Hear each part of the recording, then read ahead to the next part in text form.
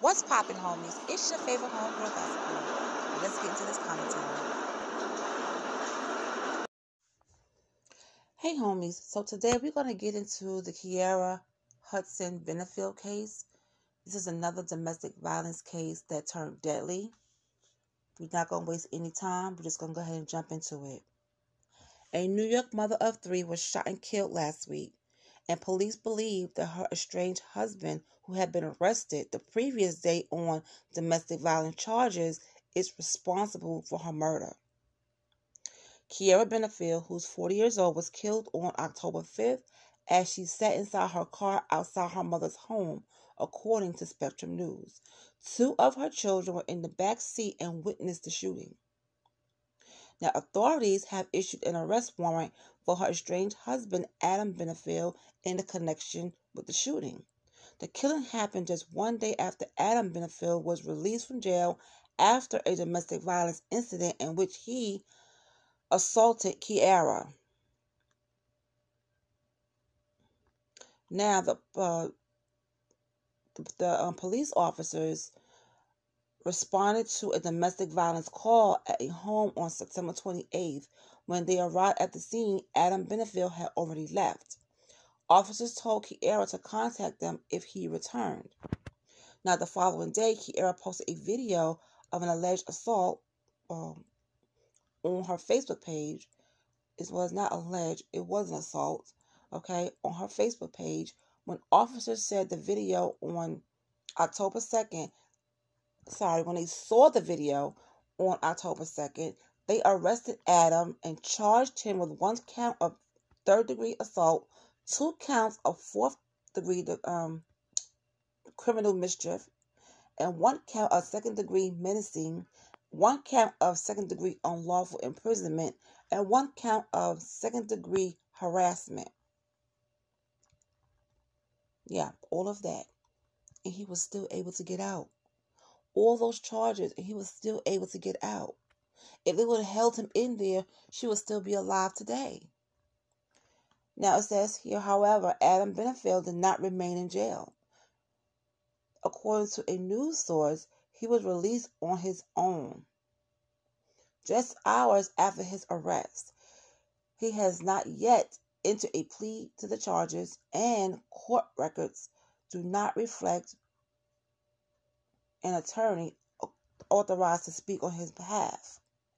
The day after he was released, police said that Adam Bennefield shot his estranged wife in the head. He fled the scene, and authorities are still searching for him. And I also read in another article that there was 2 children in the back seat of the car when it happened. So it was children present when it happened. And that was said in another article. Now, the police tell the news station that Adam Bennefield is considered armed and dangerous, and anyone with any information regarding his whereabouts is urged to call Crime Stoppers, WNY, at 716-867-6161, and they're offering a $7,500 reward for any information that leads to his arrest. Oh, Lord.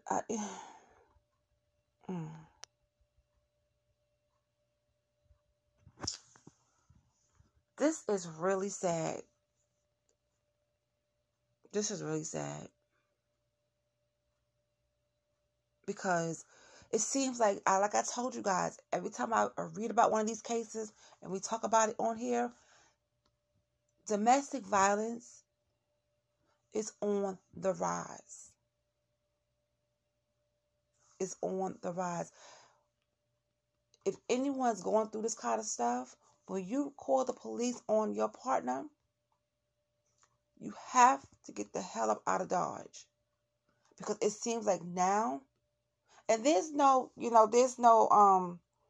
reports about her filing any, petitions against him or anything like that. But it just seems as if every time there's a domestic violence situation and, the guy goes to jail, they end up coming out of jail and then they go to the wife or the girlfriend, or whoever reported them, they'll go to their house or they find them and they kill them or hurt them really bad. And it's sad. It's what's going on here? What's going on? What is wrong with these men? You think a woman's supposed to just take your abuse, keep letting you beat on her or abuse her, whatever that you're doing, and you don't pay for it? You don't get locked up for it? And then when you do get locked up for it, you're so mad and you're enraged that you go find the person and you beat them really badly or you murder them. What needs to start happening is that when a guy going to jail for domestic violence, the guys that's in there need to beat their ass. And I'm just being real. They need to get taught a lesson.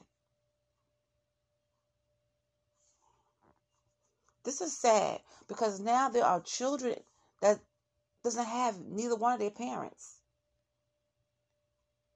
Keaira's mom is suffering because of Adam.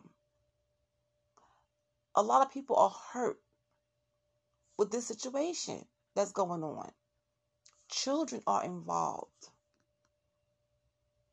A mother has lost her daughter to domestic violence. And I'm pretty sure his family does not approve of his actions. So now you have all these feelings and people being upset coming from both directions. It's just really sad. But like I said, domestic violence is on the rise. It's happening more than it ever did. It's like every week or every other day I'm reading about a domestic violence case. And it's sad. It's absolutely sad. Oh my goodness. Well, all I can do is ask you guys to please keep Keaira Bennefield's children in your prayers and her family as well. Keep them in your prayers because they're going to need it. This is a tough time for the family, for her children. It's upsetting. It's upsetting. All right, you guys, that's all I have on this. If I find out any more, I will definitely let you know. If they catch up with him, I'm going to come back here and tell you. All right, so now there's 2 people out there on the run that murdered one murdered the girlfriend, the other murdered the wife. So 2 men out there on the run. It's ridiculous.